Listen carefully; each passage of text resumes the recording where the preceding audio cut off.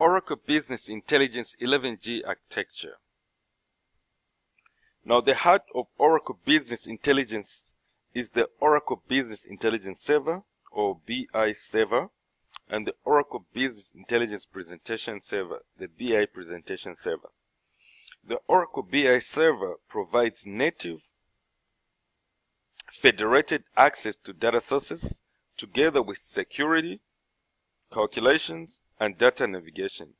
The Oracle BI Presentation Server connects to the Oracle BI server to obtain data, which it presents to users in the form of analysis, reports, and dashboards. In addition to these two servers, there are three other servers that work with them to provide core Oracle Business Intelligence functionality. These are the Oracle BI Cluster Controller. This server provides a central point of access for the Oracle BI Presentation Server when two or more BI servers are working together in a cluster, together with load balancing, failover, and other cluster services. Oracle BI Java Host. This server works alongside the BI Presentation Server to provide connectivity to Java tasks and the Java-based Oracle BI Publisher, as well as to support chart generation. Oracle BI Scheduler. This server is used to schedule and automate the production and distribution of analysis, as well as to automate workflow tasks based around business intelligence functionality. These three servers together work with Oracle BI Server and the Oracle BI Presentation Server are known in Oracle Business Intelligence 11G terminology as system components. This, from what can be noticed from this diagram, the system components are these items to the right. You have the Oracle BI Server, you have the Oracle BI Presentation Server, then you have the Oracle BI Scheduler, and then you have the Oracle BI Cluster Controller, and finally you have the Oracle BI Java Host. All in all these different items, Oracle Process Managed a Notification System. In a simplified form, the OBIEE 11G basic architecture, at a high level, its components can be divided into two main parts. There are those which are called Java components and those which are called system components. Now, a description of Java components. The parts of Oracle Business Intelligence Enterprise Edition that are written in the Java Enterprise Edition and are run directly in the application server.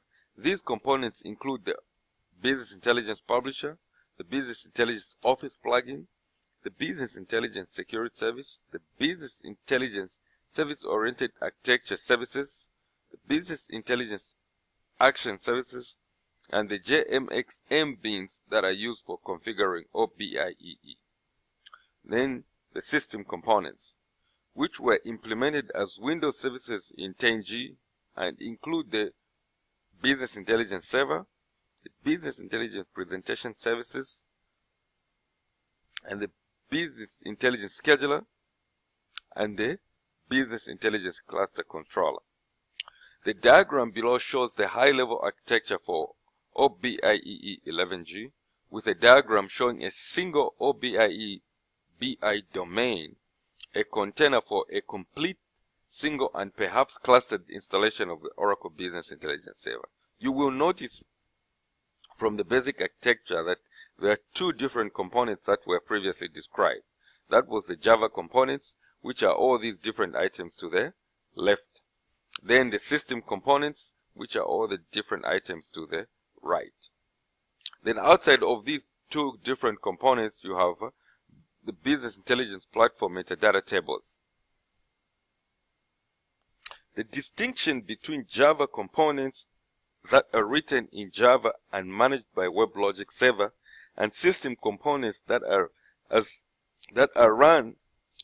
as operating system services and are written in C++ is due to the history of Oracle Business Intelligence.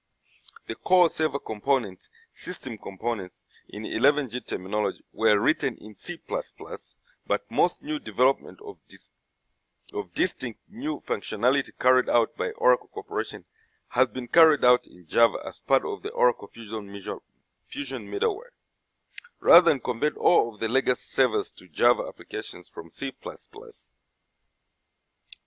However, these have been lifted into the new 11G architecture but allowed to run standalone outside of the Oracle WebLogic Server domain structure and are now called system components.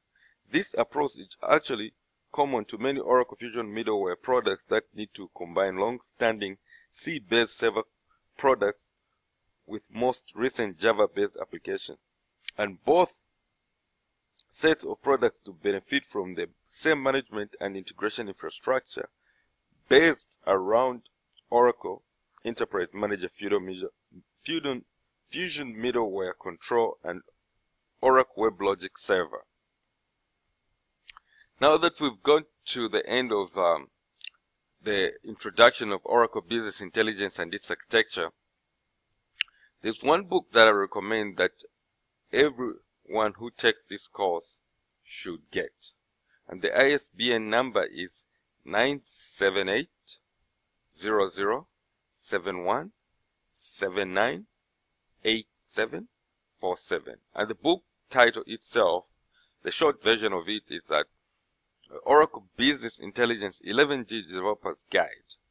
It's got an extended title which also includes this other portion that says build and deploy secure high-performance dashboards and reports. And this book was published by Oracle Press and was written by Mark Rittman of the Rittman Mead Consulting Company. You can procure this book from Amazon by just typing in the shared ISBN number, and this is the actual version of the book that I recommend. And once you procure this book, you should not have any problems working with and understanding in more detail the workings of Oracle Business Intelligence Enterprise Edition 11G. Thank you for watching, and I look forward to showing you how to work through this software.